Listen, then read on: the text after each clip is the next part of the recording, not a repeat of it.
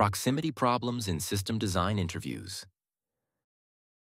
Welcome to ShowOffer.io, where we break down complex system design concepts into digestible discussions to help you ace your interviews and sharpen your engineering skills.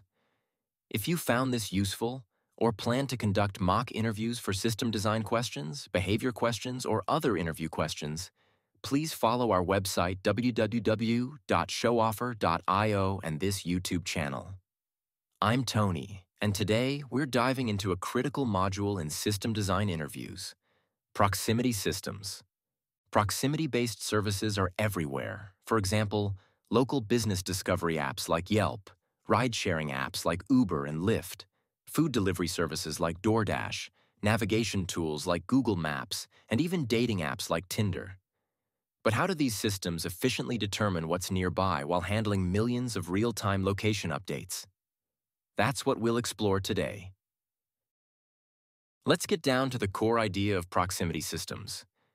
At its core, a proximity system solves two fundamental challenges.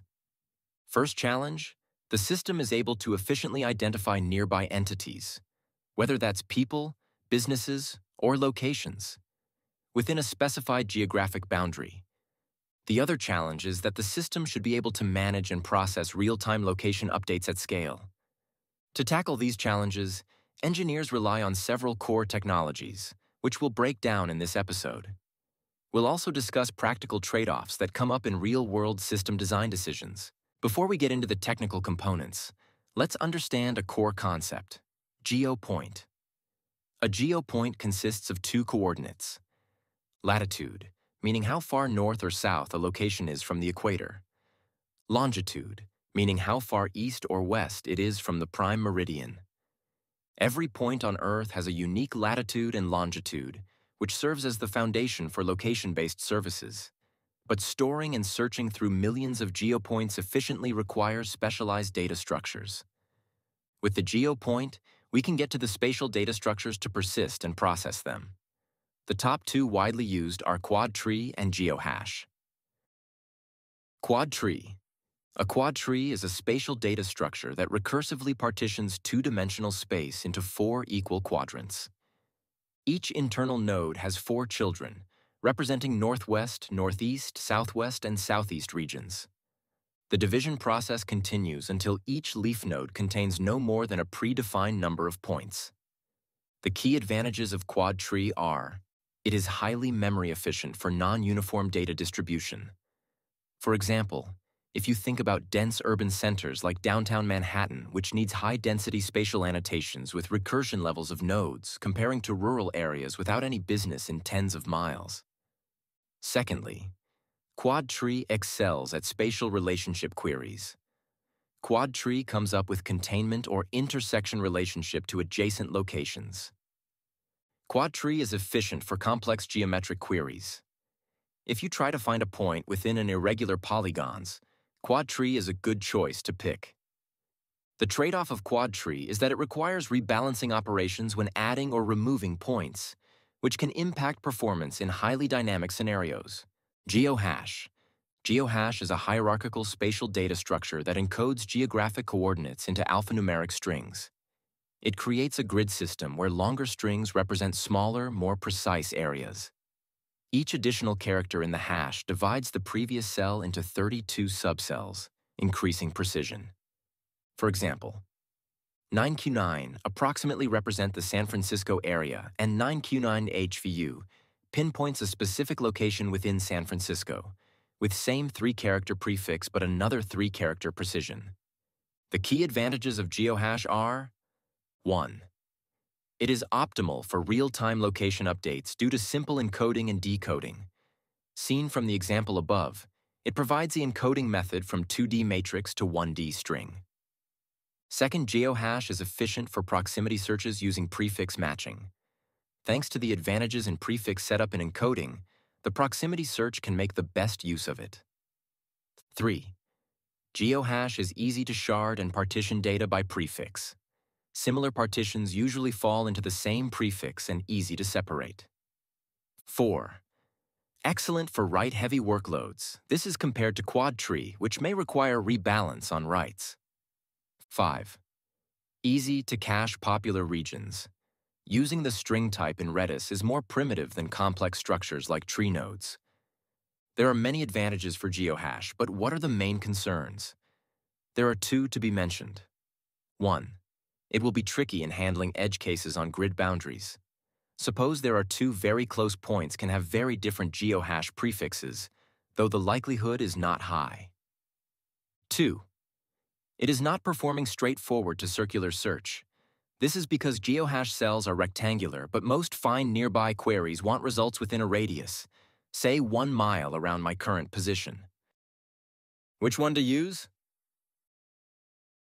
The choice between QuadTree and GeoHash typically depends on your specific use case. QuadTrees excel at complex spatial queries and handling uneven distribution, while GeoHash is preferred for real-time updates and simple proximity searches. In a system design interview, it's unlikely that your interviewer would ask you to implement either QuadTree or GeoHash. So focus on understanding these trade-offs rather than implementation details and knowing when to use what. To build a proximity system, you need more than just indexing techniques. Here are the 5 potential building blocks you may need. First, geocoding services, which converts user-friendly addresses, like 123 Main Street, into geo-coordinates. For example, popular geocoding services like Google Geocoding API, Mapbox, Amazon Location Service, etc. Why is this needed? When doing location-based search, users are unlikely to provide or search by coordinates, such as latitude is 37.7749 north, and longitude is 122.4194 east. What's more likely to happen is searching by an address, such as to find all Thai restaurants within 1 mile of my current location, or on Mission Street, etc. So the backend needs to translate a user-provided location to a geopoint first, and then do processing and database query using geopoint.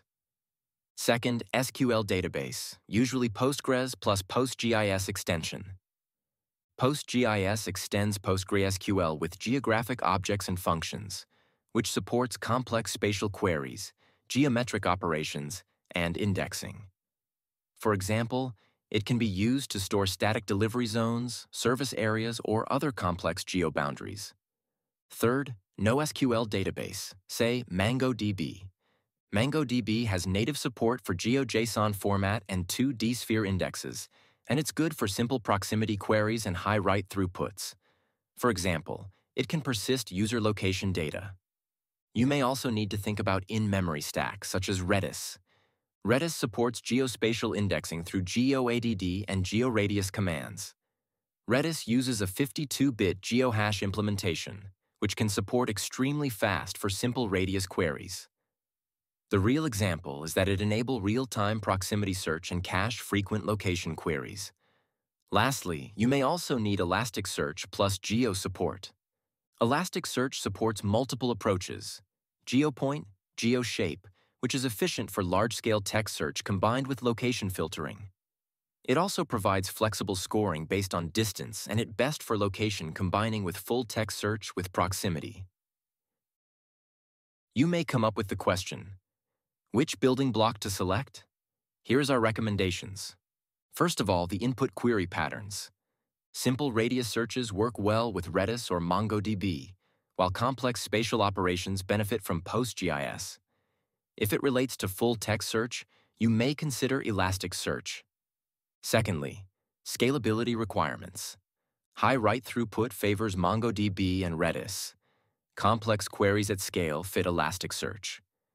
If you target to have accurate spatial analysis, you may consider PostGIS. Lastly, consistency requirement. Real-time updates are best handled by Redis, while PostgreSQL or PostGIS ensures ACID compliance.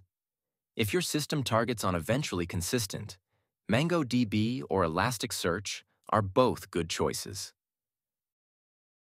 To recap, proximity-based systems are an essential part of modern applications, and designing them requires understanding how to index and search geodata efficiently, the trade-offs between QuadTree and GeoHash, the right databases and geospatial building blocks for different use cases. In the next episode, we will show you with an end-to-end system design for Yelp, as one of the top hit system design interview questions in Proximity System. That's it for today's episode. If you found this useful, make sure to subscribe and leave a review. For more system design deep dives, visit us at www.showoffer.io. Thanks for tuning in, and I'll see you next time.